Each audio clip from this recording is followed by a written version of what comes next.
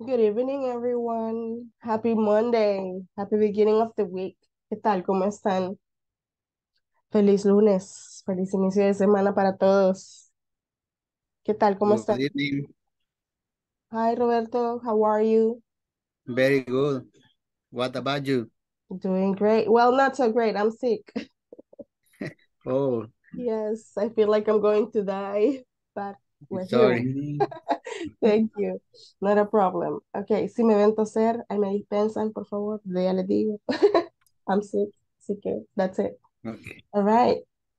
Did you get to work on the platform on the weekend? ¿Lograron trabajar en la plataforma el fin de semana? Yes, miss. Okay, perfect, very good. Hola, buenas Hi. noches. Hola, ¿qué tal? Bien. Judith. Así en español. Logró trabajar en la plataforma, Judith. Sí, llegué hasta la segunda unidad. Perfect, very good. Okay. So, remember, idealmente lo vamos trabajando a diario, pero si no, siempre tenemos el fin de semana para avanzar lo más que se pueda. Okay. So, tonight, before we start, antes de iniciar, vamos a hacer un repaso corto, right? We're going to check. We were talking about how much and how many. We were talking about present simple affirmative, and we were talking about um, time expressions last week. La semana pasada hablábamos de how much, how many, countable and uncountable. Hablábamos de presente simple afirmativo y hablábamos de time expressions, right? So, ya habíamos practicado un poco de nuestra rutina, right? What is our daily routine? So, what we're going to do right now is that we're going to talk about somebody else's daily routine. We're going to speak about somebody else's daily routine in third person. Vamos a entrar a la sala para este ejercicio y ustedes van a trabajar en parejas o en grupos de 3 máximo. El ejercicio consiste en que usted le va a contar su rutina a su compañero o compañera, su daily routine. Por ejemplo, Monday to Friday. Monday to Friday, I wake up at 6 a.m. in the morning and I take a shower at 6:30. At 6:45, I start to work because I work from my house. And I don't usually eat breakfast. Por lo general, no como desayuno. I don't usually eat breakfast. But sometimes I drink coffee in the morning. I start to check my emails at 8 a.m. Comienzo a chequear mis correos a las 8. I check my emails at 8 a.m. And I work until noon. Trabajo hasta mediodía. At noon, sometimes I have to cook my own food. Al mediodía a veces tengo que cocinar mi propia comida. But sometimes I don't want to cook, so I order. A veces no quiero cocinar, así que pido, right? In the afternoon, I always drink coffee with sweet bread. Siempre tomo café con pan dulce en la tarde, right? In the afternoon, I always drink coffee with sweet bread, all right? And I usually get to my house at, well, I am always here in the house, but I go to work, voy a caminar, I go to work for 1 hour, usually from 5 to 6 p.m. And at 6 p.m. I return to my house and I take a shower and I get ready to teach the night classes. ¿Ok? Esa es mi rutina. Lo que va a hacer la persona que está trabajando conmigo en la sala va a anotarla en tercera persona. Y cuando regresemos a la sala, ustedes narran la rutina de su compañero o compañera en tercera persona. Entonces ustedes dirían, okay, Miss Vickery wakes up at 6 a.m. in the morning and she usually takes a shower at 6 a.m. She never eats breakfast, but sometimes she drinks coffee, right? El secreto acá es la S en tercera persona y luego si estamos hablando negativo, la auxiliar, right? ¿Qué es lo que vamos a ver ahora? Pero más que todo me interesa que ustedes me hablen en tercera persona la rutina de sus compañeros. So we're gonna go to the breakout rooms. Vamos a entrar a las salas. Vuelvo y repito, vamos a ver de 2 a 3 participantes. Ya saben, yo le digo la rutina a esta persona la cuenta en tercera persona, segunda persona se la cuenta a otra y así van, right? De manera que los tres o los en la sala van a participar hablando en tercera persona de la rutina de sus compañeros. Traten de dar tantos detalles como puedan, ¿ok? Si se fijaron, yo les dije cosas como, a mí me gusta, yo siempre como pan con café en la tarde. De ahí voy a caminar, de regreso, me baño en la noche, right? tantos detalles como puedan dar para que sea interesante. Y asegurémonos de que suene a conversación, que estamos contando y no que suene tanto como que estamos leyendo la rutina del otro, right? So, we're going to open the rooms. Vamos a abrir las salas a partir de este momento. A partir de las 8:08 van a tener 10 minutos. Vamos a regresar a los 10 minutos y vamos a revisar cómo vamos. Si ocupamos más tiempo, lo damos y si no, iniciamos. ¿Les parece? You can go to the rooms now. Pueden ingresar a la sala ya.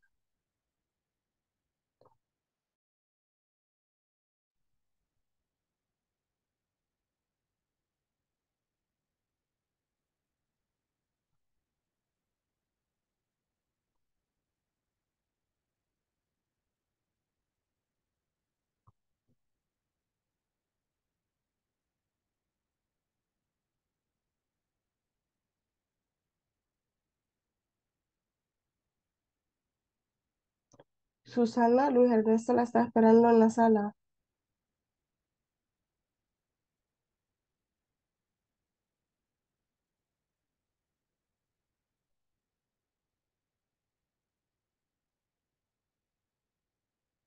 Susana Andrea está por ahí.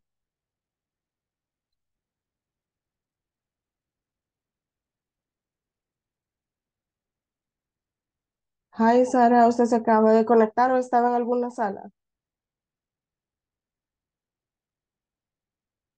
Está en mute, Sara, no la oigo. Ay, perdón. Sí, le di a aceptar en la sala 5, creo que me mandó, pero me sacó. Ah, vaya, la voy a mover a la sala 3 entonces, porque ahí Va, también necesitan apoyo, así que porfis. va, ¿Ok? Ahorita en la sala 3. Gracias. gracias.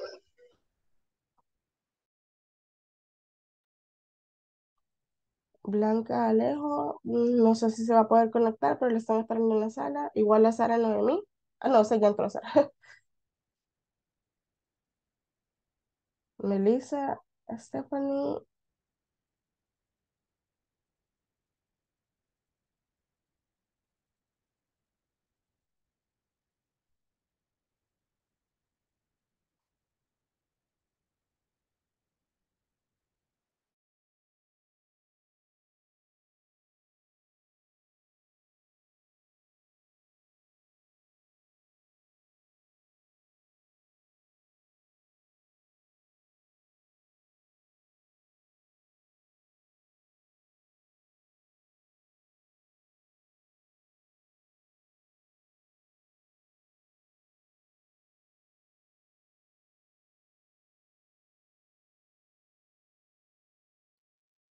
Ay, Katy, ¿estaba en alguna sala? ¿Usted, Katy?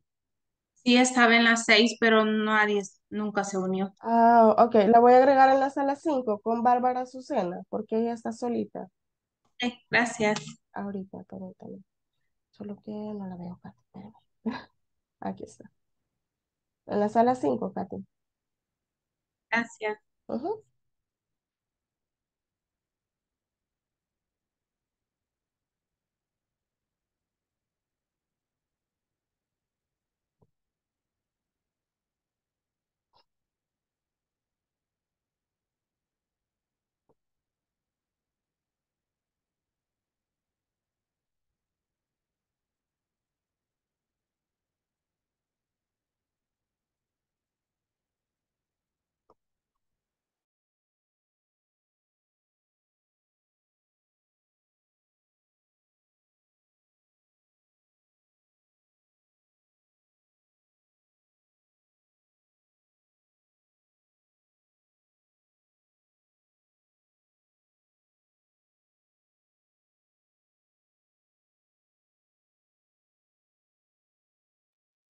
Ay, Claudia. Ay, Olga. ¿Estaban en alguna sala ustedes? No. No, yo acabo de entrar, teacher. Ok, Olga. Le cuento. Estamos haciendo en grupos. Estamos dándole nuestra rutina a nuestros compañeros y cuando regresemos a la sesión vamos a contar la rutina de nuestros compañeros en tercera persona.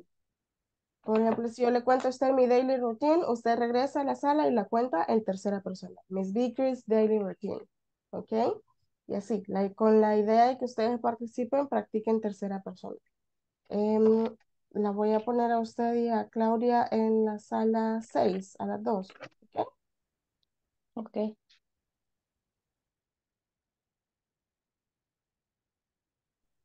Y tenemos 10 minutos ahorita.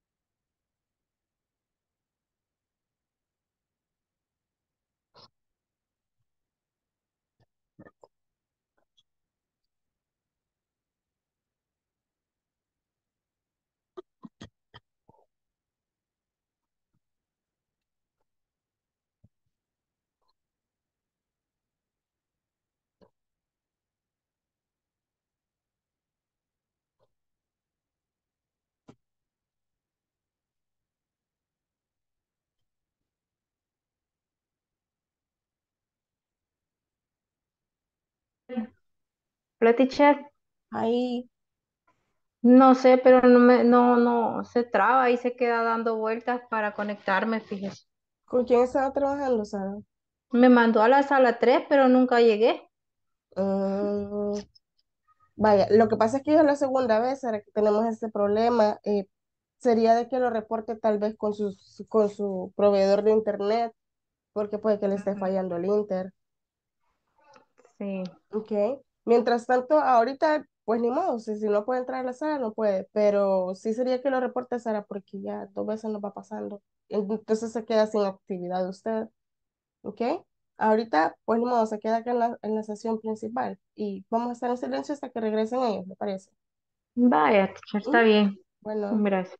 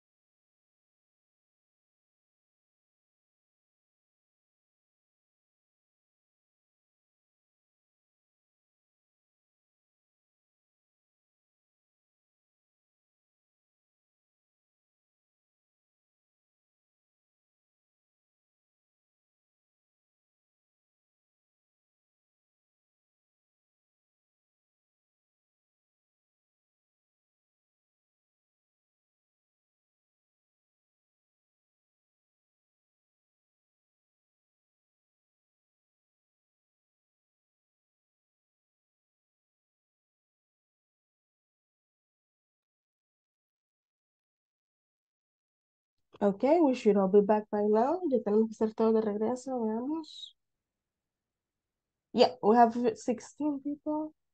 Yeah, 16 people. ¿Logramos terminar todos? Teacher, Minutos más. denos más tiempo.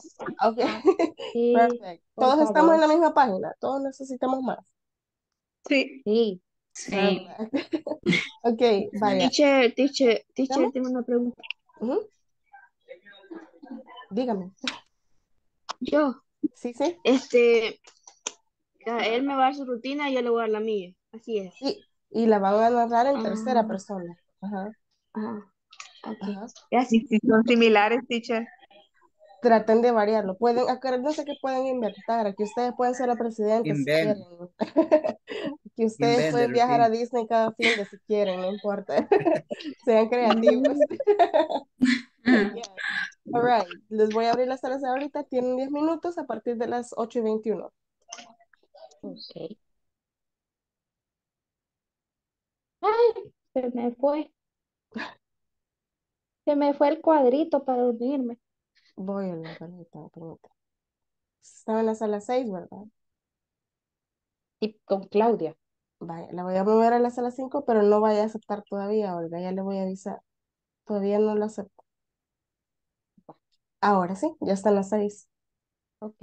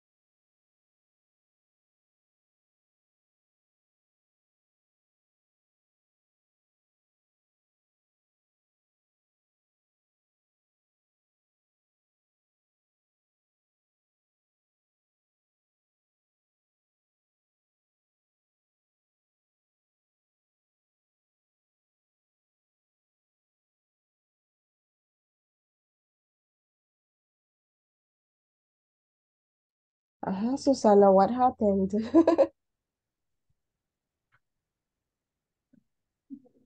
¿En qué sala estaba, Susana?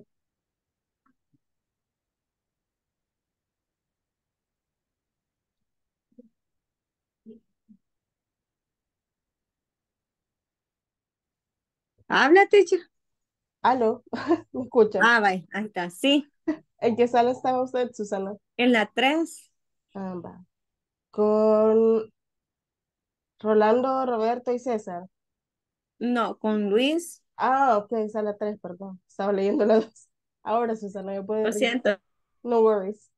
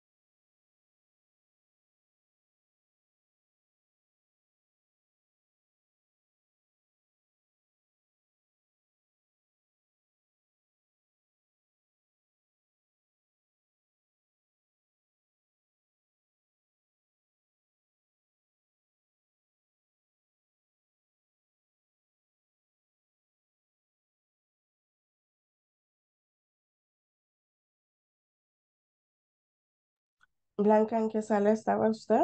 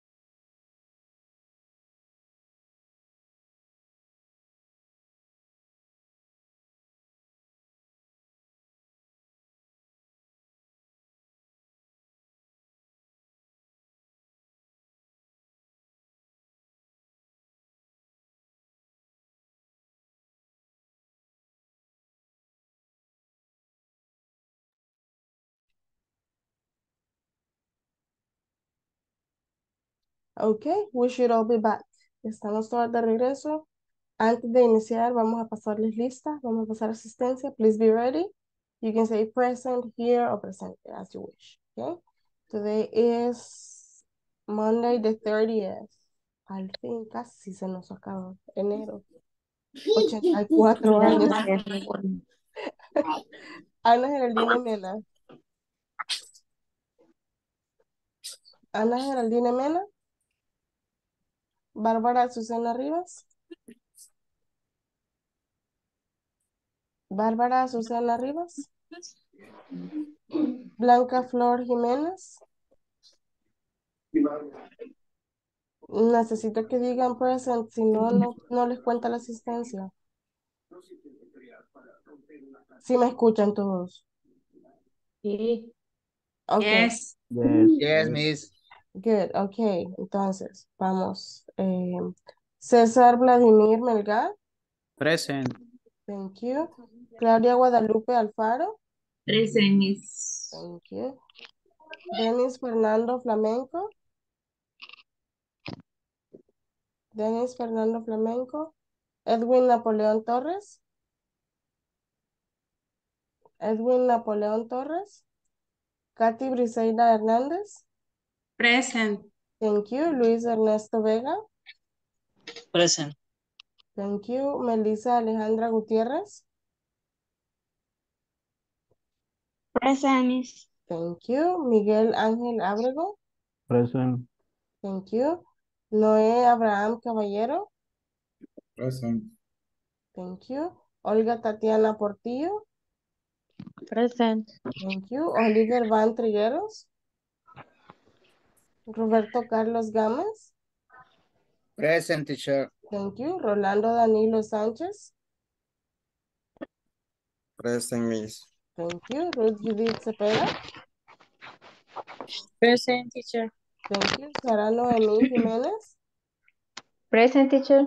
Thank you. Susana Andrea Urbina. Present, teacher. Thank you. All right, we finish with the attendance. Ya pasamos lista entonces. Vuelvo y Teacher, repito, si no dicen presente, aunque estén acá, yo no les doy la asistencia, digan present. Dígame, ¿quién dijo teacher? Yo. Ah, ok. Vale. De ahí no puedo salirme de la sala de los grupos pequeños, entonces me salí de la grande. Ah, ok. Por usted sí dijo present, ¿verdad, Bárbara? No, yo casi que le decía, sí, aquí estaba, aquí hice los ejercicios y todo. pero no puedo salir. Vale, entonces ahorita ya le quedó la asistencia ahí, ahora sí. Y quiero ver Ana Geraldine Mena. Problemas con el present. internet. Vale, ahorita. ¿Quién Buenas más? noches. Buenas noches. Melissa Stephanie no me mencionó. Melissa Stephanie. Ok, presente, ¿verdad, Melissa? Sí, sí, Ahorita. Ya les quedó asistencia, de acuerdo. Solo, sí, solo Oliver Van está ausente, Dennis Fernando y Edwin Napoleón ahorita. Todos los demás están present para este día. ¿Ok? Ok. Vamos entonces a iniciar, vamos a escuchar la sala uno. Tenemos a Judith Cepeda y a Miguel Abrego. Los escuchamos. Vamos a escuchar sus rutinas. Hola. Bueno, empezamos con la rutina de el que dice, he, gets up at 3:10 in the morning. At 3:15, he bathes, brushes his teeth. He leaves home at 3:50 a.m. and takes the bus, Ujú. arriving at the office at 5:20. At 5:45, he has breakfast with two friends.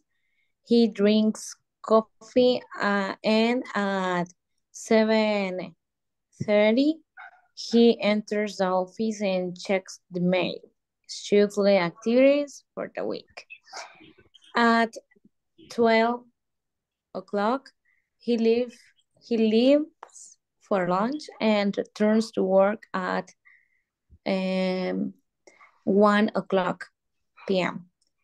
At 5 p.m., he leaves the office, arrives home at 7:30, take dinner, and at 8 o'clock, he connects to English class.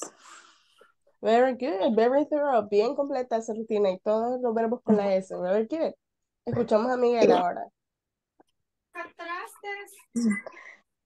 She gets up at 5:30. She starts his first working day at 6:30 on the radio.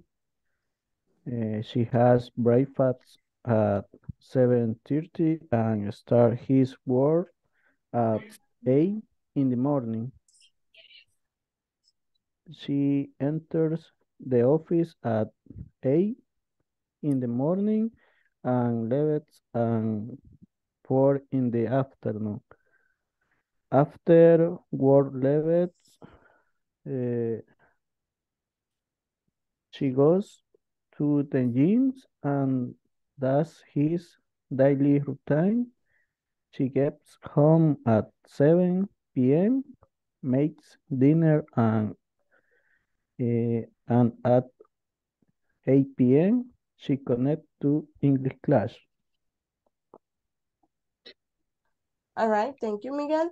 Solo una observación, el posesivo para mujer es hair, en vez de his, hair. Okay.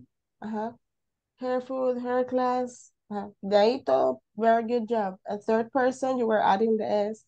So very good job, Judith, Miguel, thank you. Okay. Vamos a escuchar a la sala 2 ahora. Tenemos a César Vladimir, Roberto Carlos y Rolando Danilo.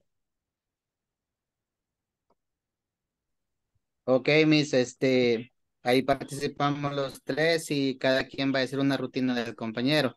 Voy a empezar yo. Voy a hablar de la rutina de César. Ok, César gets up at 4 a.m.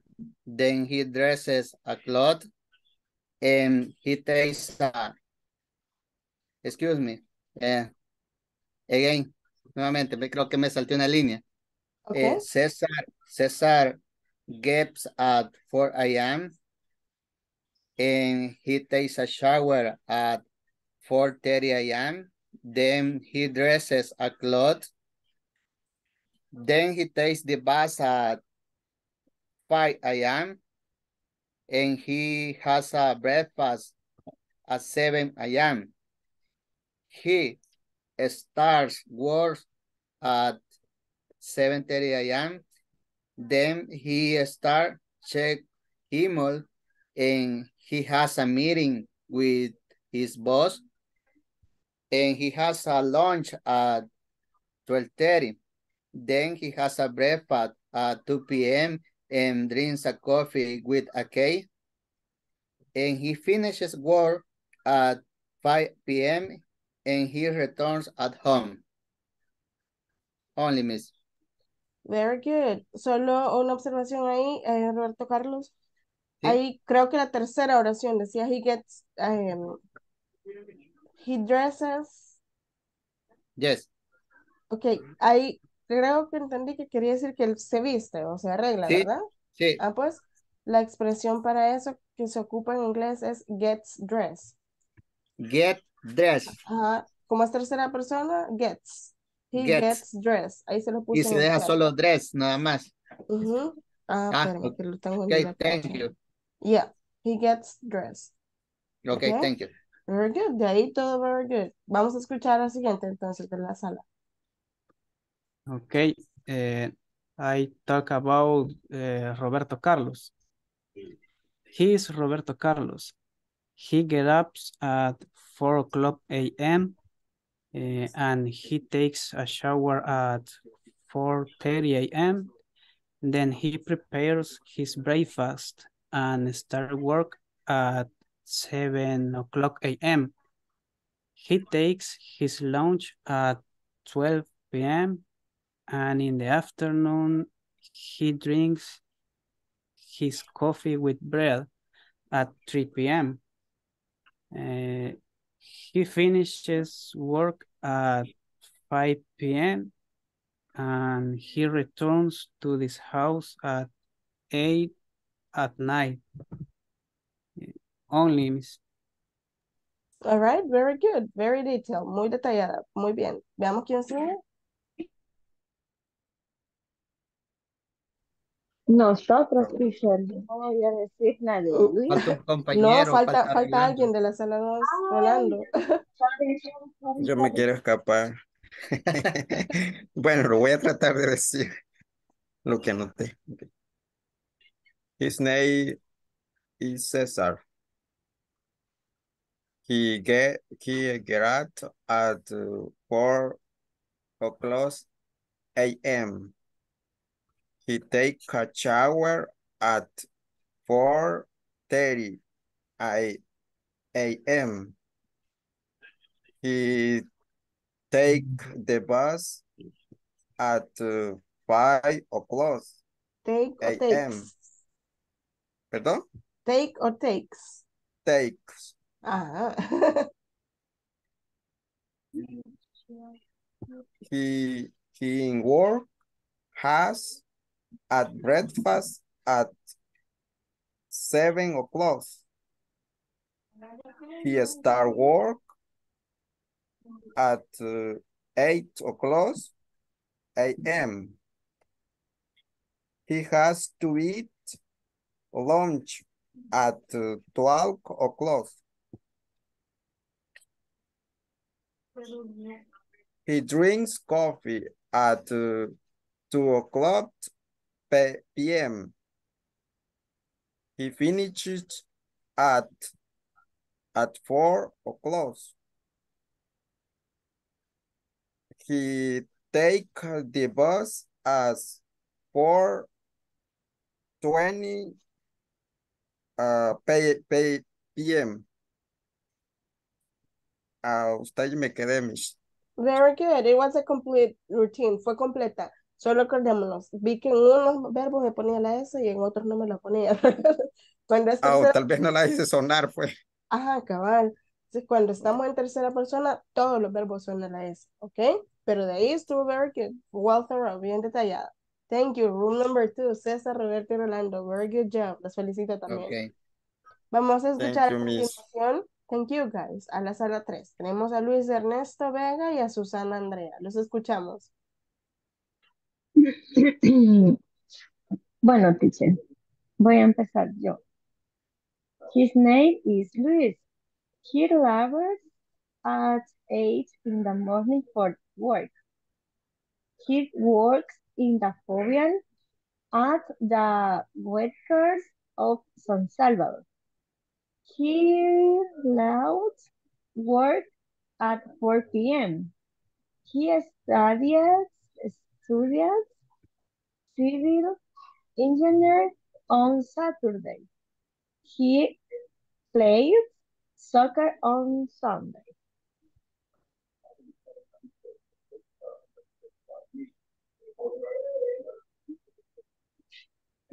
¿Voy, Luis? Su nombre es Susana. She leaves her house to take the bus. She arrives at her workplace. She does cleaning with her students. After class are taught. As a teacher, she checks her students' homework. She works until 2 in the afternoon.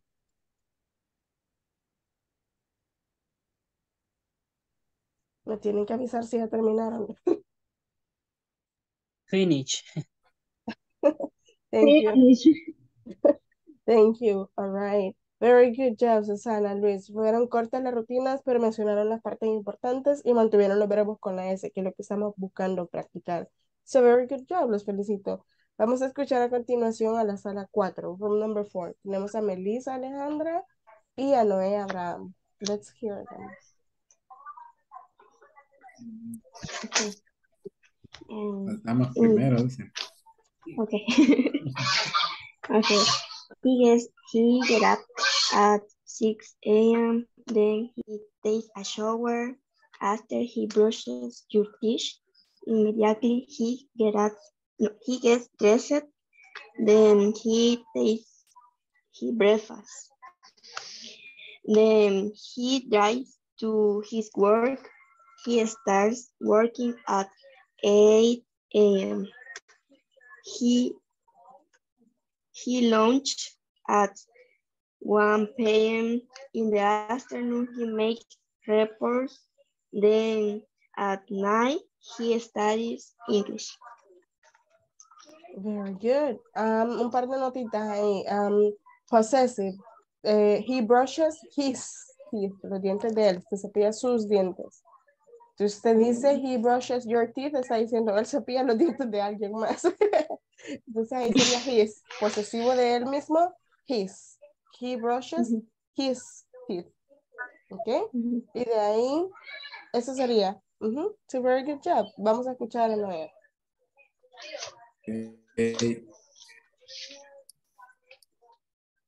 She wake up at 6 a.m. Later, she takes a shower in the morning. After, she eats her breakfast. Then she drinks milk. After that, she works in the park in the morning. She works in ISSSS. Later, she eats her lunch in the afternoon. She works out in the gym. Finally, She studied English in the night. Finish. Okay. En vez de in the night sería at night. Okay. At night. En la tarde es in the evening, in the morning, en la mañana y en la tarde sí es in the morning, in the evening. En la noche es at night. Okay. Other than that, Thank you. very good job. Room number 4, very good job. Noé y Melissa, les felicito. Vamos a escuchar a continuación room number 5. Tenemos a Bárbara, Azucena y a Katy Briseida. Las escuchamos, por favor.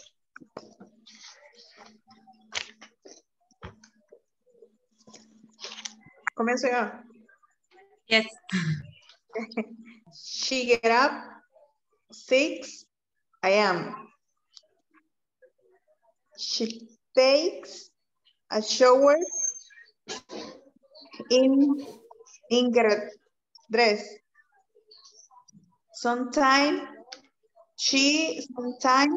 prepares the breakfast. She always drives to work at 7 a.m. She arrives at house 5:45, como 35? 45. 45 p.m. She usually listens to music.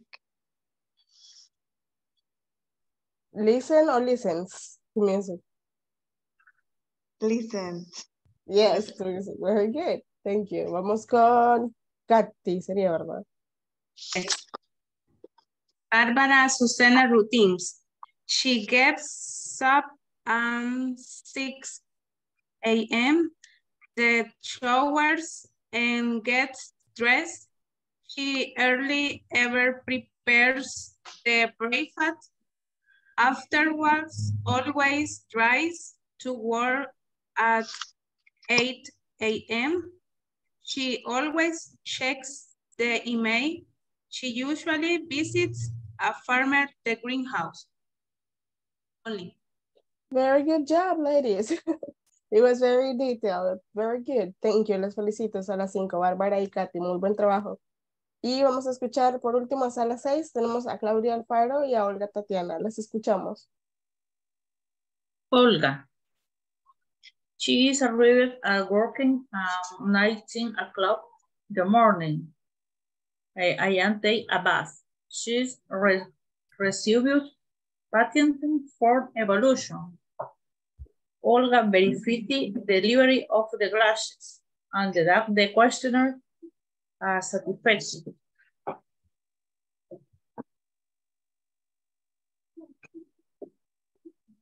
She has lunch on the terry in the afternoon. Olga checked pending appointments that are pending every day. She is drinking coffee afternoon 4 o'clock. La última oración, repítame, Claudia, por favor. She is a drink. ¿Ahí qué quiere decir? Hola. ¿Ahí qué quiere decir? Ella toma café a las 4 de la tarde. Ah, tomar, es un verbo de acción, que sería. Ajá. ¿Cómo se dice el verbo beber? Tomar. Drinks. She drinks. She drinks. Con S al final. Drinks. She drinks. A lo que quiero llegar es que el verbo to be no lo tiene que poner cuando está hablando con verbos de acción, claro. Okay. Usted no necesita. She is drink. El is no tiene nada que hacer. Verbo to be no lo necesita. Se pone su sujeto, verbo de acción. She drinks. She goes. She eats. She sleeps. El verbo to be no va con verbos de acción. Ajá, el verbo to be es ser o estar. Entonces él no se junta con los de acción. ¿Ok? Y a drink. Entonces sería she drinks coffee. She drinks. Ajá. Like that. Solo sería eso, de quitarle el verbo to be en la que lo puso extra. Pero de ahí la idea está bien. Very good. Okay. Thank you, Gracias. Claudia. Vamos con Olga, please. Claudia Alfaro, get up 6 in the morning. She arrived at work at 8 a.m. When she checked her email, sends goods to clients. After she reviews the product and prepares, she has lunch at 1 p.m. and in the afternoon, he visits various clients. All right, thank you, Olga. It was exactly the idea, right? Subject and verb of action. Estaba lo que estábamos buscando. Thank you. All right. Antes que pasar a la siguiente actividad, felicitarlos a todos, que todo el grupo cumplió con la asignación tal cual la tenían que hacer y veo que van captando bien rápido, así que eso es muy buena noticia porque podemos avanzar más rápido en los temas gramaticales. Así que los felicito a todos los que participaron. Muy buen trabajo. All right. Following up. We're going to go to the students manual. Vamos a ir al manual del estudiante. Ya les comparto la pantalla.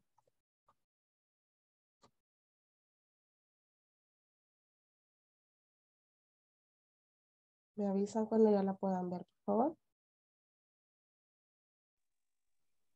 Ya, teacher. Yes. Thank you. All right. Yes. So, Can you see?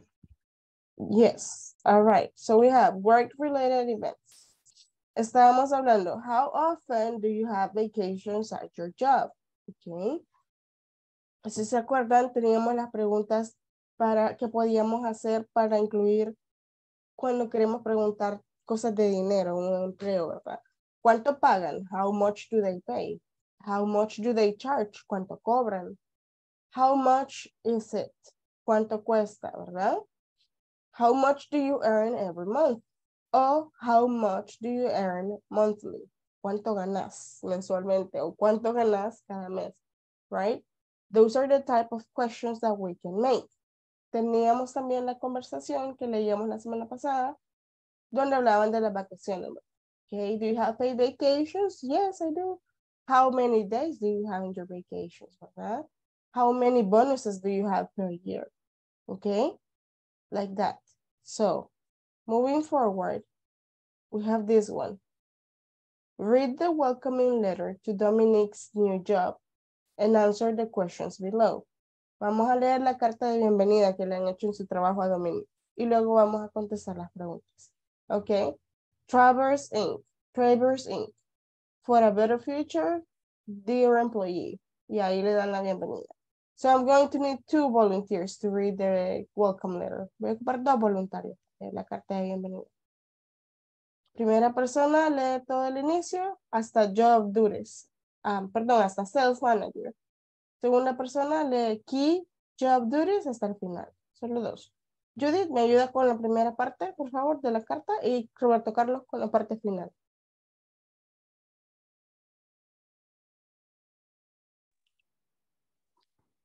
Travers Inc. For a better future, dear employee. Welcome to Travers Inc. Congratulations, you are now part of the Travers family. Here's some information about your new job. Please read it carefully. Name, Glenda Dominic Sanchez. Job title, Junior Sales Manager. Thank you. Roberto Carlos. Okay. Key jobs duties. Have a meeting with your manager every week. Get in contact with customer. Answer clients' questions about our products. Take orders on the telephone. Call potential clients. Vacation, 2 weeks per year, plus public holidays. Salary, 440 per month plus bonus. Good luck, Mark Traver, CFO. It's 440,000 per month. 440,000. 440,000. That's a lot of money. All right. Okay. Very good. So, taking that into account, tomando eso en cuenta, nos dice, vamos a decir si estas oraciones son true or false. Number 1, Dominique speaks to clients in her new job. True or false? Dominique speaks to clients in her new job.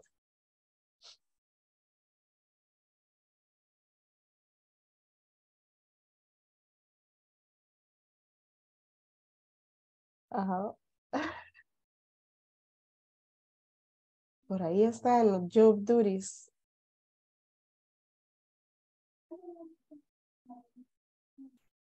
Entonces, number one, Dominique speaks to the clients in her new job. Is true or false? False. It's true. It's true. Aquí dice, ¿ve? Les contesta a los clientes preguntas de los productos. O sea que habla con los clientes, right? So she talks to them. Sí les habla a los clientes, right? Number two, her salary is 100,000 per week. True or false? False. Okay, that is false, correct. Number three, Dominic gets a yearly vacation. False. Veamos. Abajo está en los detalles. True. She gets 2 weeks per year. Per year nos dice entonces que son A la semana. Yearly, anuales. anualmente. Esas son anuales. Exacto, nos dice per year, por año, es lo mismo que anuales. Semanas al Entonces, año. le dan 2 semanas por año, es lo mismo que toma vacaciones anuales, right? Very good. Plus public holidays. She has to work on holidays, yes or no? True or false? No. No, false. It's false. Correct, that is false, porque dice que vacations también le dan los public holidays. So, it is false, right? Very good. So, parte de este ejercicio tiene que ver con comprehension. Cuando hacemos lectura, también hacemos comprensión. Y veíamos las partes en general como para conectar, relacionar. Les decía, she answers clients' questions about our products. Ella contesta las preguntas de los clientes. Contesta las preguntas de los clientes, también conocido como habla con los clientes, right? A veces cuando estemos en exámenes de lectura y comprensión, no vamos a ver el mismo verbo, pero sí es la misma acción, right? Talking to clients es lo mismo que answering questions to clients.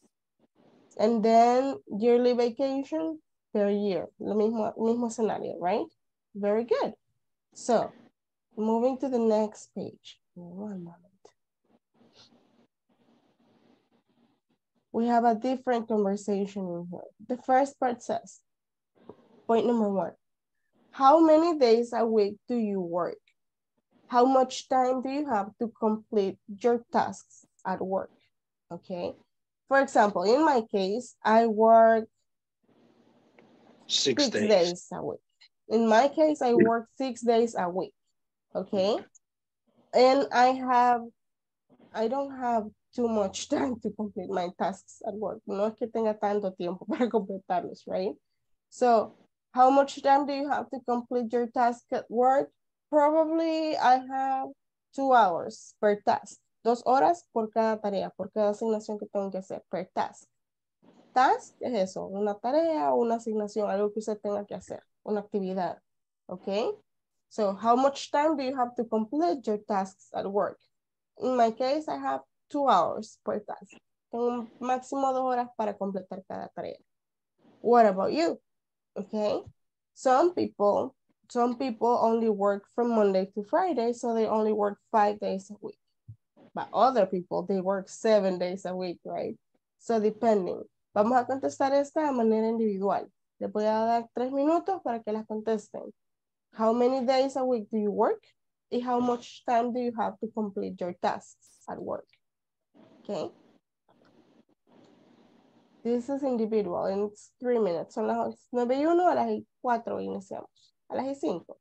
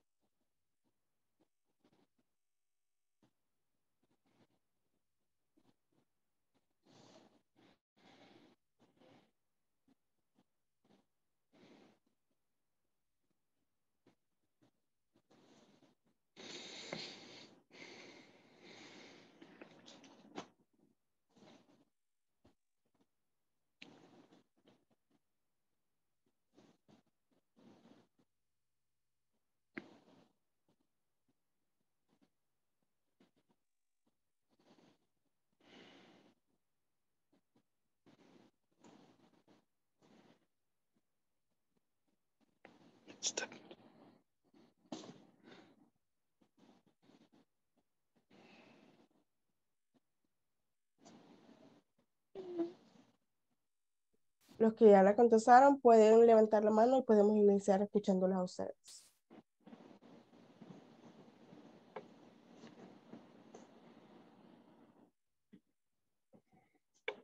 José, Roberto Carlos, lo escuchamos. Okay, question number 1. How many days a week do you work? I work 5 days a week. Number 2. How much time do you have to complete your task at work? I have 30 minutes for complete each task. Okay, en vez de for complete, to complete. To complete, okay. Each task, very good. Thank you. Oliver, lo escuchamos. Number 1, how many days a week do you work? I work, say, 6 days a week. Number 2, how much time do you have to complete your tasks at work? I need 1, 2, and 3 hours. It depends. It depends. All right, very good. Good answers, thank you. Sarah Noemi, please. Okay, teacher. How many days a week do you work? I work 5 days in a week. And second, how much time do you have to complete your task at work? I complete my task at work in 1 hour. Very good, thank you. All right, thank you to the ones who participated. Very good answers. So now we're going to read the conversation here. And it says, we're gonna practice in parts, right? Remember, each conversation we'll read it 3 times. Cada conversación la leemos 3 veces, diferentes participantes en cada ronda. So for round number 1, we need 2 volunteers, one for Ben and one for Jeff, right? Ocupamos 2 voluntarios, uno para Ben y uno para Jeff. Ronda 1, right? Let's see. Volunteers, levantemos la mano.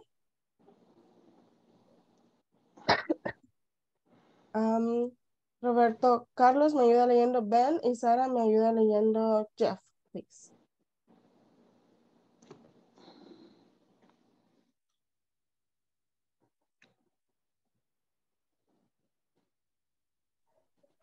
Está en mute, Roberto. Sorry. I'm sorry. I'm sorry. I start again. Jeff, how are you doing? I want to ask you, how many days a week do you work? Hey, Ben. Well, I work 5 days a week. And you? That's great. I work for weekdays and sometimes on Saturday. Really? On Saturday, do you work extra hours? And how much money do they pay for each extra hours? Yes, I work extra hours when there is too much work to do. Each extra hour is around $10. Ok, I continue. Voy a bajar la manita porque no veo. I see. Well, sometimes there is not much time. Right? Absolutely. Absolutely. ¿Algo así como se pronuncia? Sí, absolutely. Absolutely. Okay. Very good. Thank you, Sara and Roberto, for round number 1. Round number 2 tenemos a Oliver para leer Ben. Vamos one volunteer more. Vamos un voluntario más para leer Jeff. Veamos. Rolando, por favor. Oliver, usted lee Ben, and Rolando, usted lee Jeff. Okay. Jeff, how are you doing? I want to ask you, how many days a week do you work? Hey, Ben. Well, I work 5 days a week, and you? That's great. I work for weekdays and sometimes on Saturdays. Really? On Saturdays, do you work X hours, and how much money do they pay for it extra hours? Yes, I work extra hours when there is so much work to do. Each extra hours is around $10. I see. Well, sometimes there is no much time, right? Absolutely. Thank you, very good. Round number 2. Teníamos a Rolando y a Oliver. Very good job. Tenemos una ronda más. We need 2 volunteers. Ocupamos 2 voluntarios más para leer Ben y para leer Jeff. Please. Veamos las manos. Noé, usted lee Ben, please. Melissa Alejandra, usted lee Jeff. Por favor. Jet, how are you doing? Want to ask you how many days a week do you work? Hey Ben, well, I work 5 days a week. And you? That's great. Work 4 weekday and sometime on a Saturday. Really? On Saturday? Do you work extra hours? And how much money do they pay for 8 extra hours? Yes, I work extra hours when there is too much work to do. Each extra hours in around $10. I see. Well, sometimes there is not much time, right? Absolutely. Perfect. Thank you, Melissa. Noé. Very good job. All right. Thank you to everyone who participated. Okay, so questions. Exercise number 3. Ooh. Give me a minute. We're gonna load. Voy a esperar a que cargue.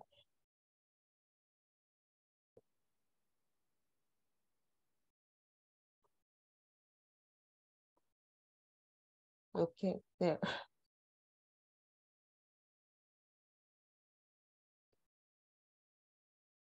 Just a moment.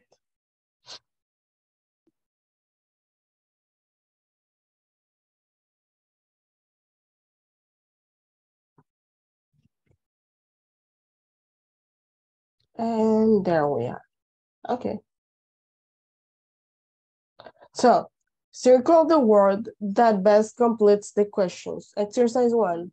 How much or how many hours a day do you work? ¿Cuál sería el correcto según ustedes?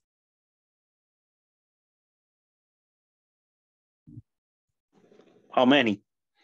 Correct. How many hours? Why? Because we can count hours. Las horas sí son contables, right? 1, 2, 3, 4 hours. Si podemos, entonces es many. Number 2, how much or how many do they pay per hour?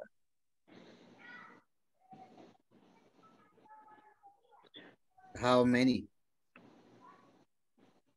Veamos. How much? How much? Yes. How How much? much? Sí, How si much? se recuerdan, se les dije, nomás entramos al manual, Yes. les dije, de las preguntas para preguntar por salario. How much How do much? they pay? It's countable. It's uncountable, right? Okay. Para lo que no se cuenta, much, y para lo que sí se cuenta, many. Para preguntar por eso, right? Very good. Y aquí tenemos unos ejemplos. Dice, right? How many? For countable nouns, y nos dice las horas, los días, las semanas, los años. How many days a week do you rest? ¿Cuántos días en la semana? How many hours a day do you work? Right? Pero, porque son contables, las horas y los días son contables. Pero, para cosas que no se pueden contabilizar de uno en uno, como dinero, tiempo en general, ocupamos much. How much money do they pay per extra hour?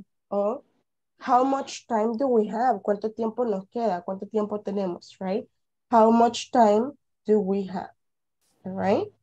So, for this one, we have the question, right? You're going to read the sentences and fill in the blanks with many or much. Ustedes deciden si van a preguntar how many or how much por cada una de ellas, ¿ok? Por ejemplo, money, acabamos de decir que es No, uncountable. Non-countable, uncountable, correct. Entonces digo, ¿cómo pregunto? How much? Yes. How much? How much money is in a bank? Money too. Ahora bien, paper. Paper, hablando de papel en general, no papeles. No papeles, papel en How general. money? Is how many paper? No. Ahí sería non-countable. Lo que les decía, si dijera papers con la S, es contable. Ajá. Pero si solo uno, es no contable. Ajá. En ese sería how much paper. Porque no preguntamos cuántos papeles, decimos cuánto papel. ¿Okay? ¿Cuánto papel? How much paper does a printer need? Number 3, hours a day. How many? How many? Correct. How many hours a day? Information. How many? Information. How much? Exacto, no es contable. How How much much information? ¿Cuánta información? ¿O qué tanta información? Right? How money? Number 5, days of the week. Countable. How much? Days of the week? How many? Correcto. How many? Contable. How many days a week do you rest? ¿Cuántos días descansas en la semana? Right? Luego, employees, empleados. Countable. How many? Exactly. Countable. How many? How many, yes. employees does your company have? Very good. Okay. So for this one, we're going to switch. Vamos a pasar. Teacher, una pregunta. Dígame. En la question number 1, dice, how much money? Porque solo está hablando de dinero. No especifica alguna cantidad, por eso sería how much. No especifica una unidad que se pueda contar. Por ejemplo, si dijera coins o cents o dollars, ahí sí es how many. How many dollars are in the bank? How many coins are there in the bank? Right? Monedas, billetes. Pero si dice money, está hablando de dinero en general. Money es dinero. Y no lo podemos, one money, two money, eso no se puede. Entonces, por eso ocupamos how much. Okay, thank you. Okay, very good. Good question. All right. So now we're going to go to the presentation. Give me 1 minute.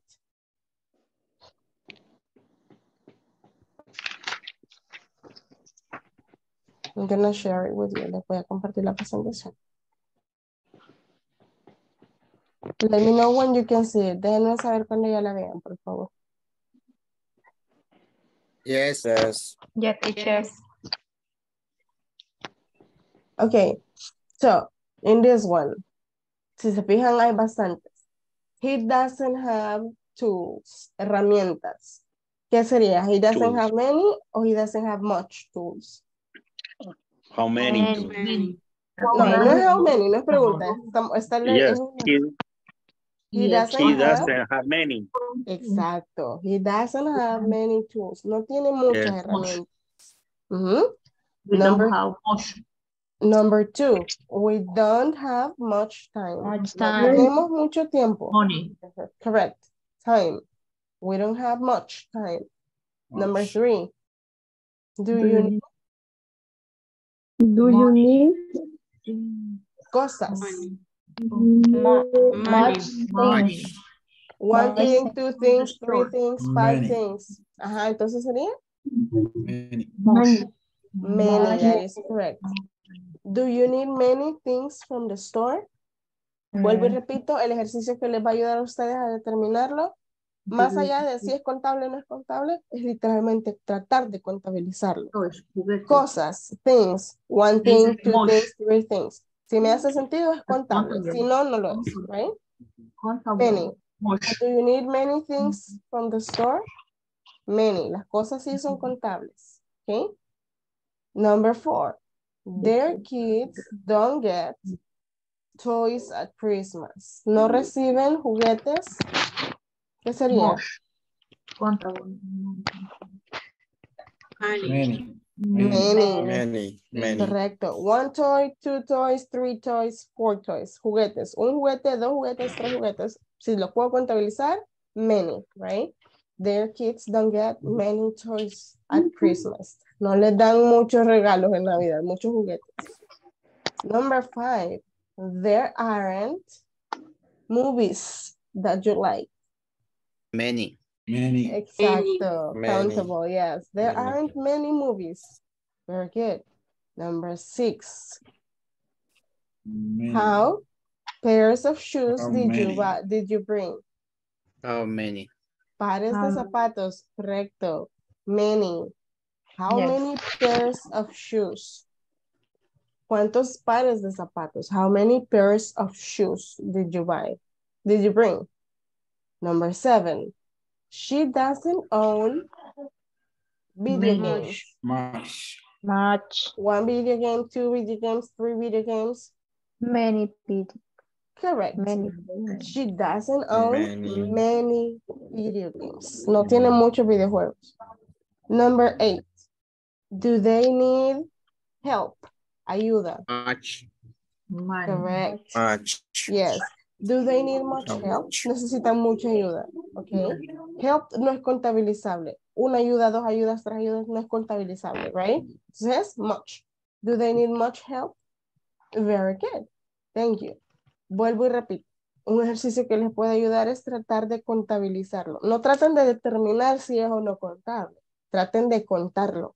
Si les sale con sentido, una herramienta, 2 herramientas, es contable. Pero si es, por ejemplo, tiempo, 1 tiempo, 2 tiempos, no es contable. ¿Right? Okay. Traten de hacer eso para determinarlo. Okay? So, very good. Moving forward, we're going to talk about present simple in the negative form. Ya habíamos repasado present simple in the affirmative form last week.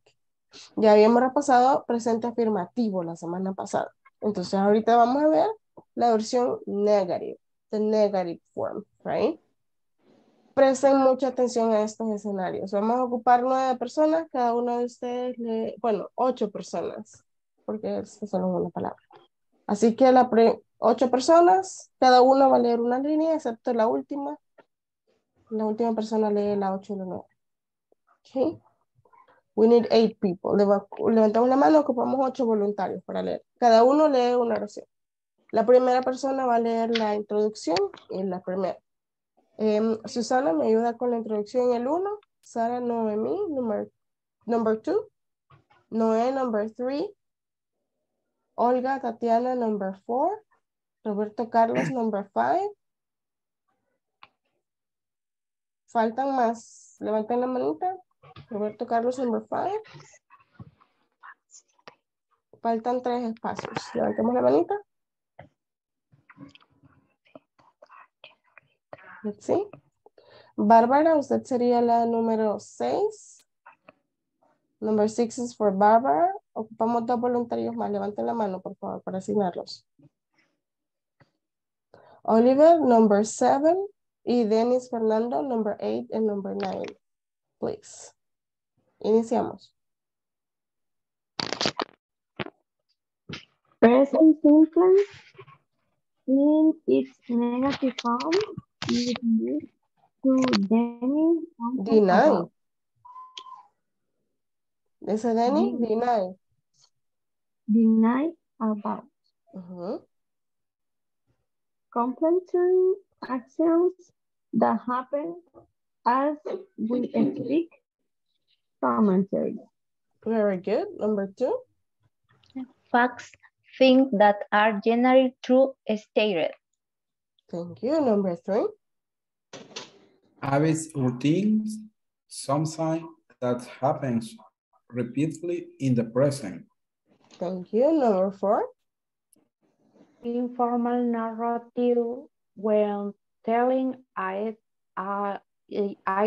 story. Yes, a story. La E no suena, solo la story, a story. Very good. Number 5. Instructions, orders. Very good. Number 6. Permanent situation that have been happening for a while and will be happening in the future. Future, thank you. Number 7. Planned future. Planned events with a given exact date. Thank you. Number 8 and number 9, Dennis. Promise. Timetable. Timetables, planned events with given exact time. Very good. Thank you. Okay, these are the scenarios where we can use simple present, right? We can use simple present in its negative form to talk about completed actions that happen as we speak, facts, hechos, cosas que así son o que no son. Por ejemplo, the sky is blue, el cielo es azul, es así, right? We use simple present. Para hablar de hábitos o rutinas, habits or routines, something that happens repeatedly, right? Que pasa todos los días, we're speaking in simple present.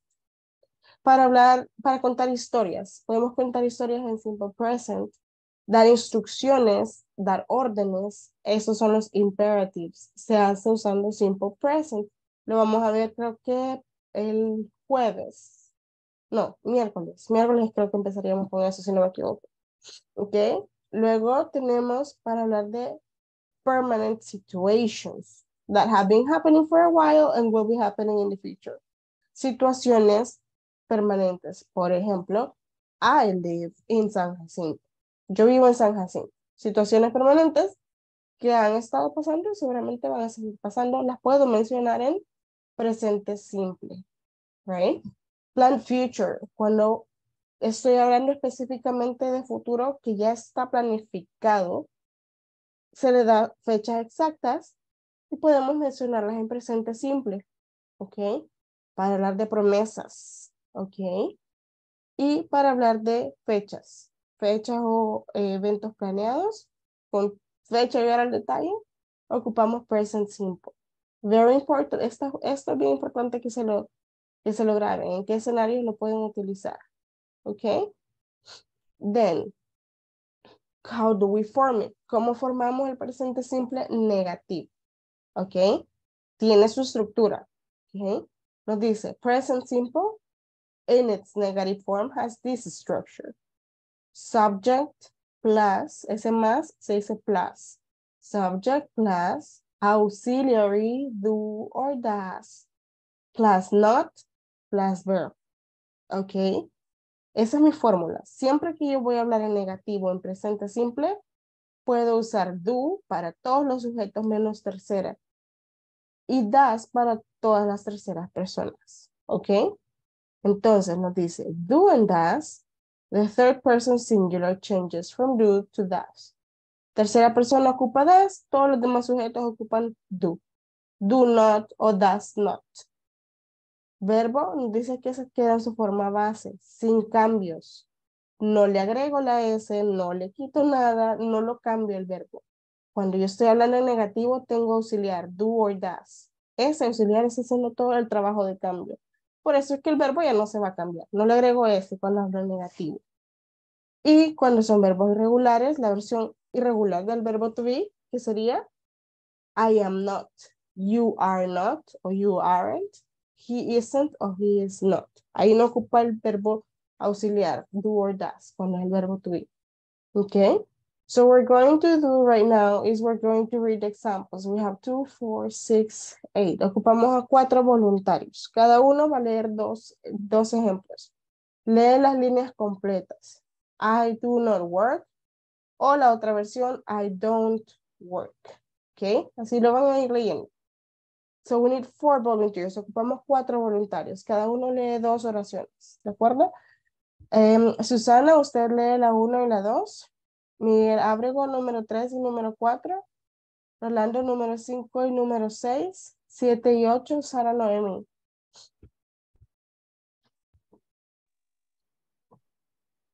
I do not work, do not. No, I do not work o I don't work. I don't work. Yo solo con el verbo. El auxiliar. Lo vuelvo a hacer. Sí, y se lo voy a explicar más a detalle, le repito. Si se fijan, aquí tiene la estructura. Sujeto, do not, verbo. Sujeto, does not, verbo. Estas son las versiones largas, las versiones completas. Pero si ustedes quieren usar la versión corta, en vez de decir do not, ustedes van a decir don't. En vez de decir does not, ustedes van a decir doesn't. Entonces, lo que no se puede hacer es ocupar la versión corta y la versión larga. Yo no puedo decir I don't, do not. Eso no se puede. Ocupo este o ocupo este. Y después el verbo. All right? So, desde el principio, vamos. I do not work. You do not work. Ajá. Y ahora la versión es con la corta. I do not work. No, el not You ya no lo do repite. El not ya va ahí. Solo dice I You don't Work. I don't work. You don't work. Exactly. I don't work. You don't work. Right? Ese don't ya lleva abreviado el not ahí. Okay? Very good. Number 3 and number 4. He does not work. He doesn't work. Correct. She does not work. She doesn't work. Correct. Numbers 5 and number 6.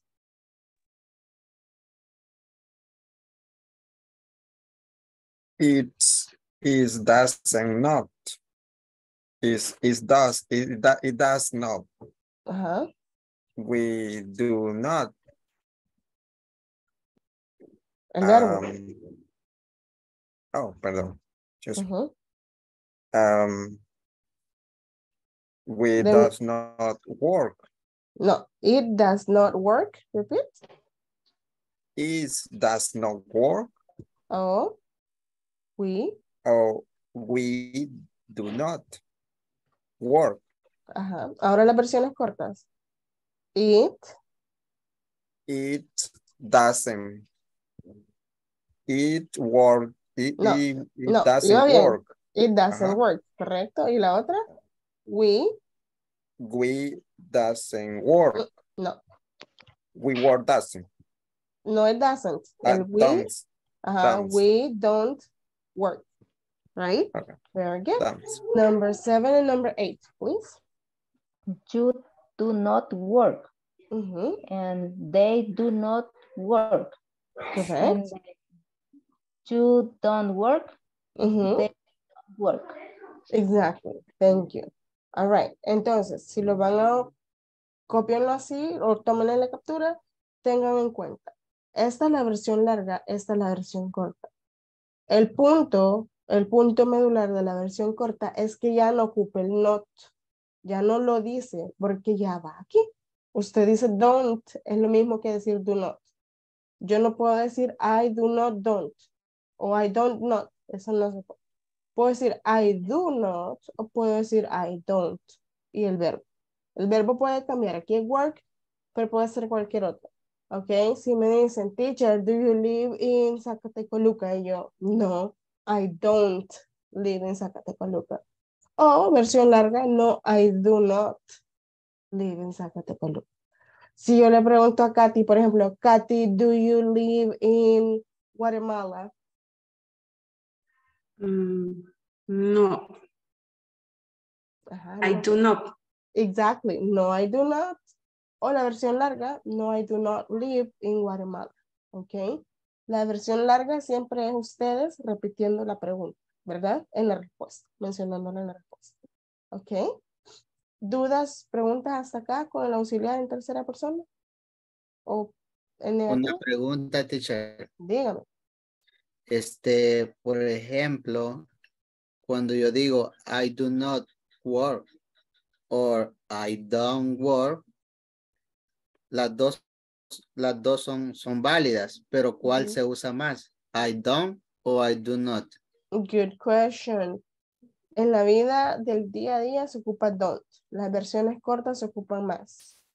Ahora, en conversación con jefes, personas de mayor posición o simplemente con alguien que yo no tengo confianza, ocupo la versión larga. Do Porque not. es más formal. La versión larga lo que tiene es que es formal. Y esta es la versión informal. Ok, Y thank you. la parte de complementar la respuesta parafraseando la pregunta es parte de la respuesta formal. Una respuesta larga y completa. Si a mí me preguntan, do you want pizza? ¿Usted quiere pizza? Do you want pizza? Y yo, no, I don't. Suena hasta pesado. No, no quiero. No. Diferente a que diga, no, I don't want pizza, thank you, ¿verdad? Pero aún si no le dijera el thank you, si no, I don't want pizza, ya suena un poco más formal, suena menos pesado que eso, no, I don't, right? Entonces, para que lo tengan en cuenta, parafrasear la pregunta, cuando digo la respuesta, nos hace sonar más formales y es más suave la respuesta también, right? Okay. Good. Now, we have some examples in here. Y aquí no todos están con la versión larga. Algunos están en versión completa, miren. Y hay otros están con la versión corta. So we have 9 here. So we need 9 volunteers. Cada uno de ustedes va a leer uno de los ejemplos que está ahí en pantalla. Solo eso van a hacer ahorita, leer lo que está en pantalla. ¿Okay? Cada uno un ejemplo. Levantemos la mano, por favor, para asignarlos. Miguel nos ayuda con el número 1, por favor. Claudia nos ayuda con el número 2. Olga, number 3. Judith, number 4. Oliver, number 5. Kathy, number 6. Noé, number 7. Sarah, number 8. And Melissa Alejandra, number 9. Please. Yeah, teacher. Yes, please. The player does not hit the ball. Thank you. Number 2. Vegetarian does not eat meat. Thank you. Number 3. I do not usually wake up at 8 o'clock. Thank you. Number 4.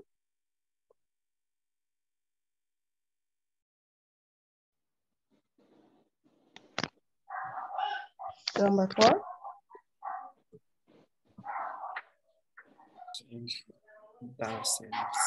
Número 4. Doesn't want to get married.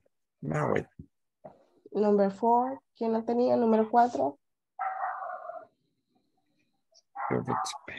No la leo yo. Por favor. The princess doesn't want to get married. Exactly. The princess doesn't want to get married. Thank you. La princesa no se quiere casar. Number 5, please. Princess. Don't go straight. Don't go straight. Don't turn left.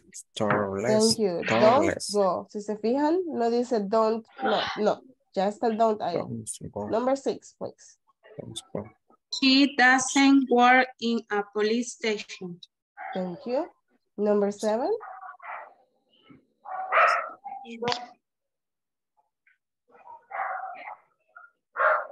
Hola, esa me Number tocaba. 7, The exam period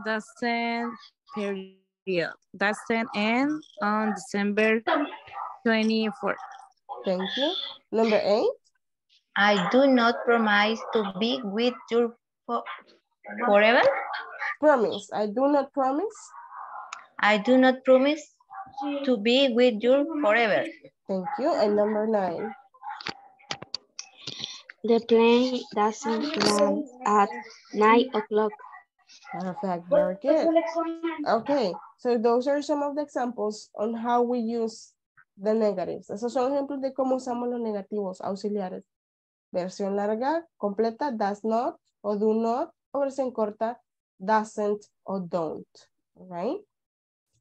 Just for you to keep in mind. So what you're going to do right now, lo que van a hacer a continuación es que vamos a entrar a las salas y vamos a trabajar en equipos para crear una conversación. Puede ser de trabajo, de su día a día, de sus gustos, de sus hobbies, de sus planes, de vacaciones, de lo que sea.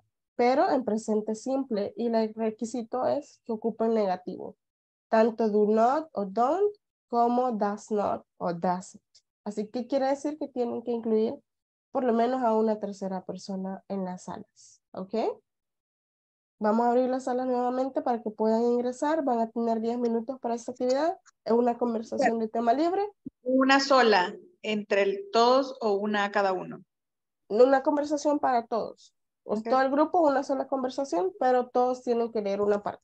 Que suene a conversación, ¿ok? No a lectura. ¿Ok?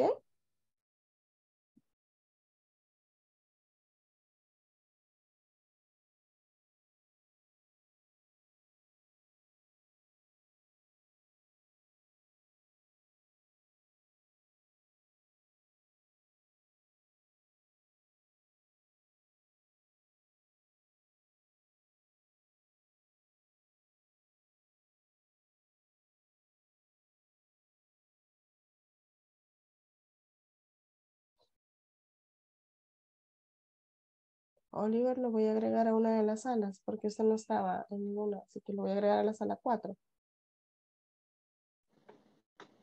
Ok, teacher. Ya puede ingresar, Oliver. Ok.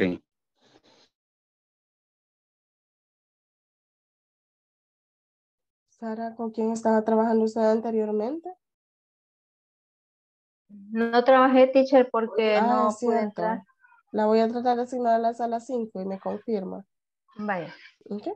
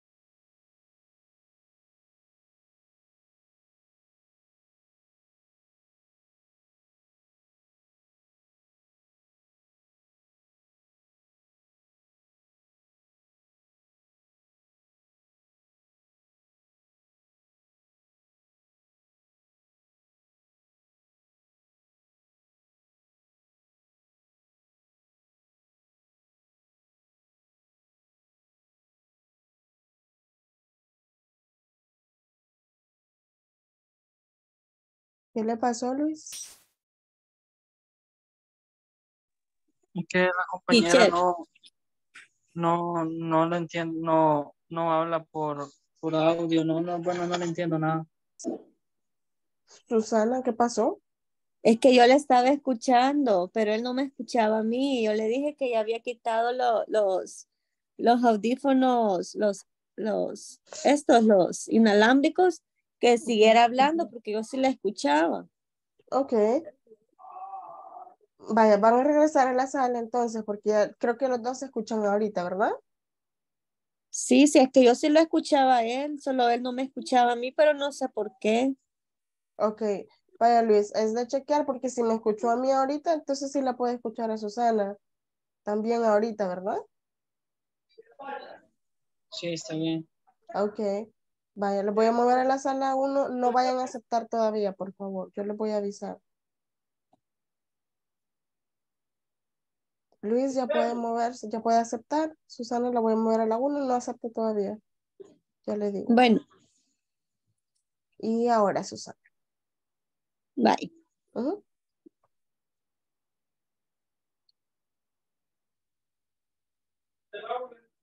Al grupo 3 siempre, teacher. Sí. Bye. Sí.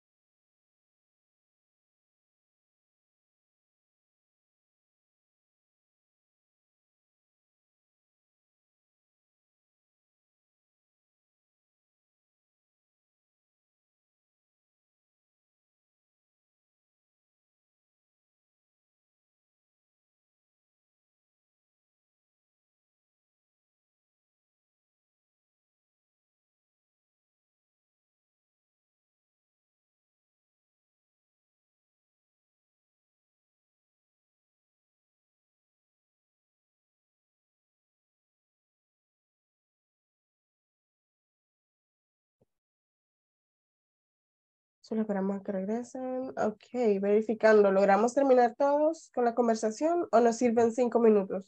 5 minutos. Más. Perfect. Minutes, please. All right. Tienen 5 minutos a partir de este momento. Ya están abiertas las salas. Si se apresuran a ingresar, pueden trabajar rápido. You have 5 minutes.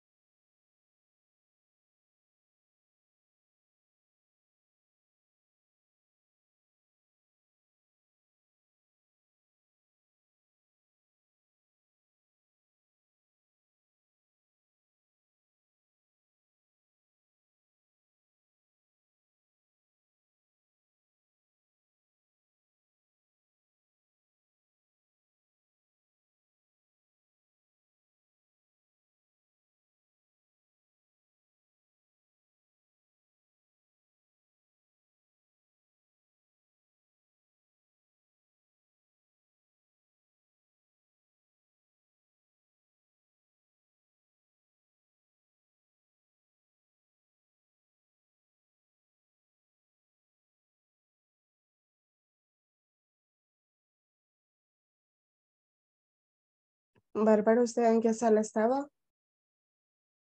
Estaba en la sala 5. Ok, ahorita lo voy a Teacher, yo mover. no sé por qué siempre tengo problemas a la hora de salir de las salas. Creo que es la opción. Por lo general, creo que algunos de ustedes se salen antes de que la sala lo saque. Yo cuando le doy cerrar, les va a dar 1 minuto, 60 segundos. Entonces, mi recomendación, quédense ahí hasta que la sala lo saque para que no les dé problemas. No se salgan ustedes. Ok. La voy a mover ahorita a la sala 4, pero no vaya a aceptar, Bárbara, hasta que la pongan en la sala 5 de nuevo. Ahora sí, ya puedo. Ok, gracias.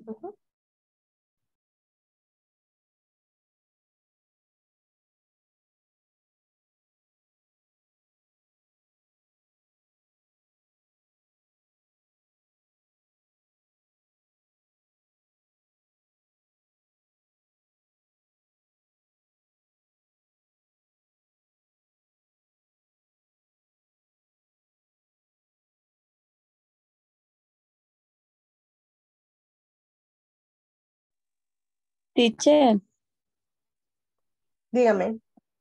vuélvanos a meter porque Luis se salió ¿Con quién está usted, Susana?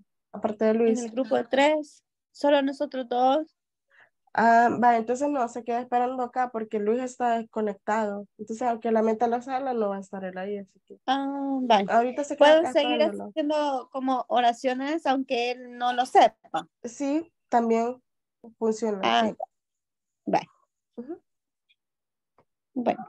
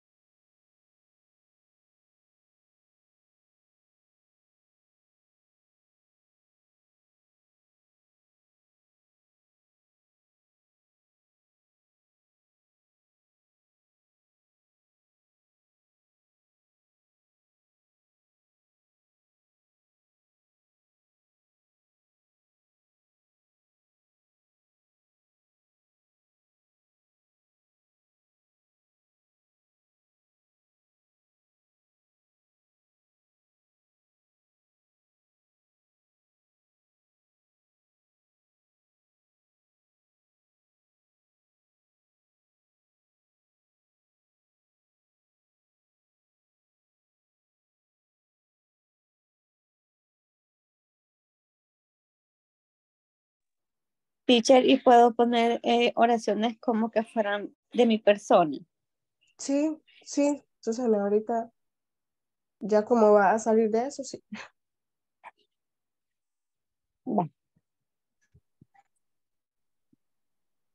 Perdón, teacher, pero se me fue el internet, por eso me salí de la sala.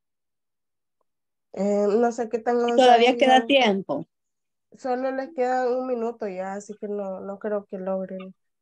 No, pero aquí estoy haciendo unas que, como ella me dijo de lo que trabajaba, pues así hice unas. Ok, Yo vamos. igual hice unas aquí. Ahí las decimos entonces. Ajá, se las pueden proyectar la pantalla, compartir la pantalla y aunque lo veamos lo demás, solo lo leen, no importa, no les va a afectar. Ujú. Bueno.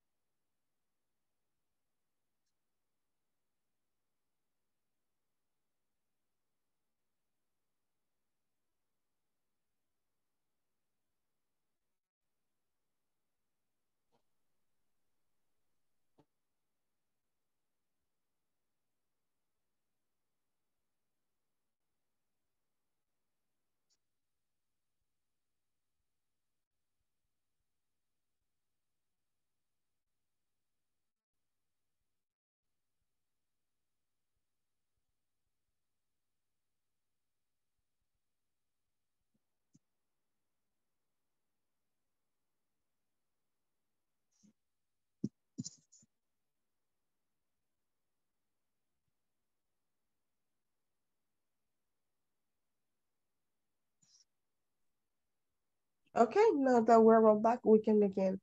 Ya estamos todos en la sala principal, vamos a iniciar entonces. Escuchamos a room number 1, tenemos a Judith Cepeda y Miguel Ábrego, los escuchamos. También está Geraldine con nosotros. Ah, ok, entonces sería Ana Geraldine, Judith Cepeda y Miguel Ábrego. Los escuchamos, por favor.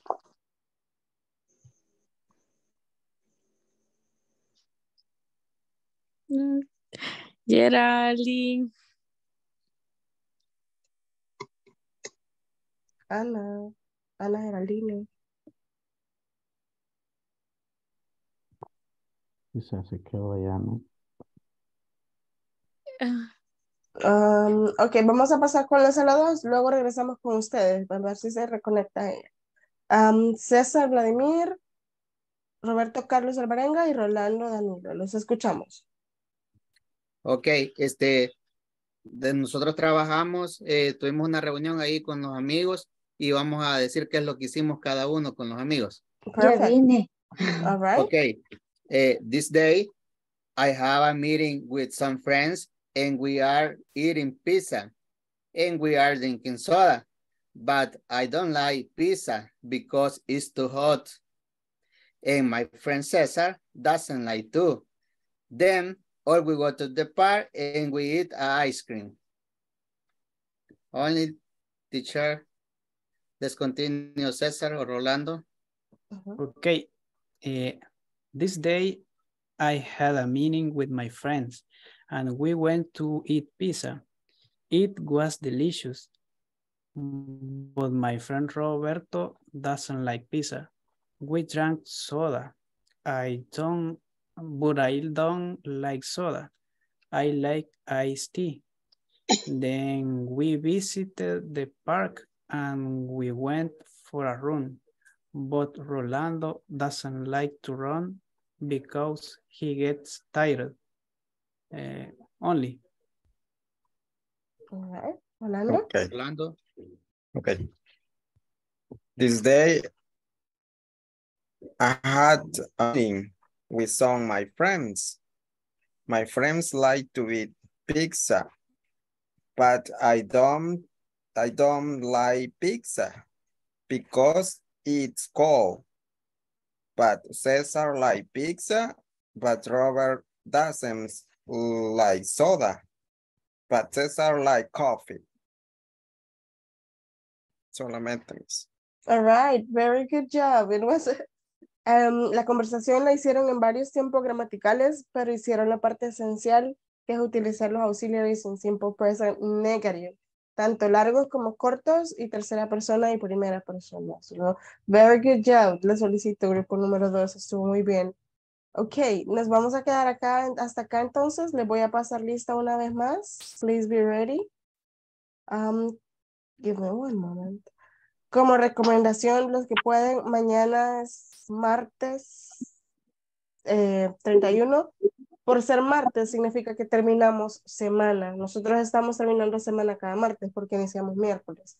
Así que, por lo general, cada martes se hace un repaso general de todo a manera de práctica. Se les ponen muchos ejercicios para que ustedes practiquen. Así que si se pueden conectar desde temprano, háganlo. Y si no, igual conéctense tarde, no hay ningún problema, pero asegúrense de estar presentes, ¿ok? Vamos entonces a pasar lista. Vamos con Ana Geraldine Mena. Present.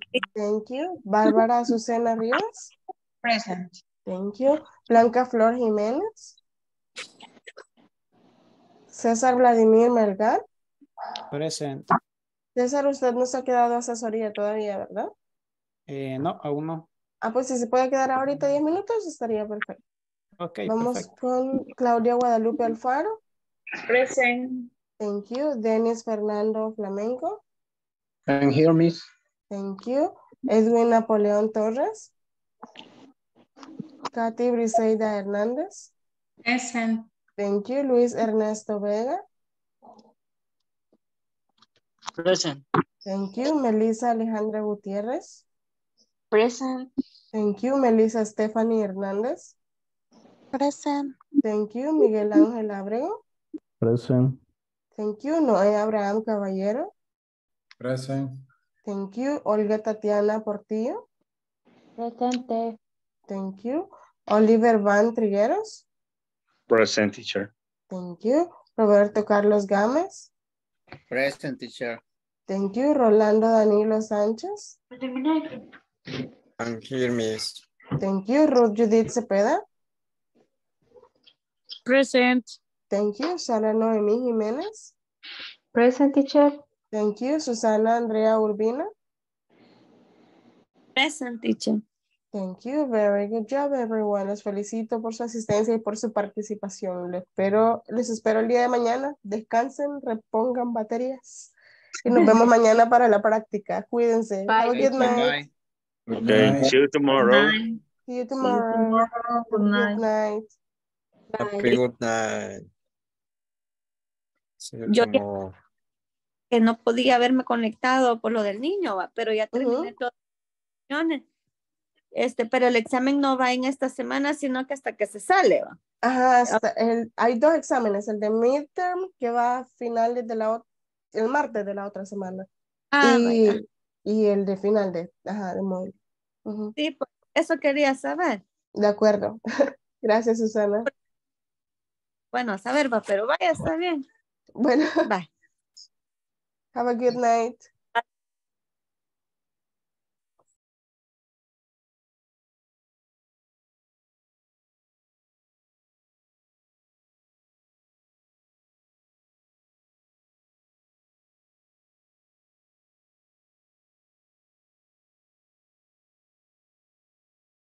Vaya, ahora sí. Me toca remover algunos porque se quedan ahí, no sé por qué. Se quedan esperando. Los quito manualmente. ¿Qué tal, César? ¿Cómo estás? Okay. Todo bien, Miss. ¿Usted qué tal? Bien, con gripe, pero bien. Ahí vamos. Sí. Vaya, Anda le comento, pegando. César. Sí, horrible. Dígame. Estos 10 minutos son para que usted me diga si hay algún tema que quiere repasar, que quiere reforzar, o si algo no lo dejé muy claro, pues lo explicamos de nuevo, usted me dice. Pues los temas que van hasta ahorita me parecen bien y se van comprendiendo. Porque Ok. la manera en que usted los explica está bastante bien porque usted va explicando la parte del significado en español también. Que eso ayuda bastante. Sí. Porque si no mal recuerdo, hubo un párrafo que dio al inicio del módulo, donde saqué, bueno, por aquí lo tengo, no lo encuentro, pero saqué bastantes palabras, Very significados good. que yo no sabía en qué significaban en español. Ok, perfect. Muy bien, César. Vaya, número uno, felicitarlo porque siempre hace el esfuerzo de conectarse. Y es lo que yo les Gracias. decía, no importa si no nos podemos conectar a las 8 en punto, pero cuando llegamos, conectamos y participamos, que es realmente como ustedes van a lograr hablar, César. La fluidez, la soltura, es con la práctica. Entonces, por Sí, eso correcto. también es que el programa tiene como un día a la semana, que es lo que les decía ahorita, para nuestro caso va a ser los martes, un día en la semana, los martes, va a ser pura práctica, no va a ser tanto gramática como ahorita que les di, por ejemplo, el negativo, ¿verdad? El simple present. Martes, mañana es solo práctica de todos los temas, ejercicios de práctica, para que ustedes hablen, para que ustedes pregunten, para que desarrollen realmente. Y ya el siguiente día, el siguiente miércoles, ya se sigue con gramática y práctica, gramática y práctica. Pero un día a la semana es pura práctica para que ustedes se desenvuelvan. Y vayan agarrando confianza con lo mismo. Así Sí, que esa es otra cosa, la confianza al hablar. sí, realmente yo veo que hay varios que son muy buenos, pero les da pena participar o son tímidos. Entonces eso a veces nos Cabal. distrae de poder practicar, ¿verdad? Así que nada, César, animarlo que siga adelante, que siga practicando y participando, que va bastante bien, ¿ok? Gracias.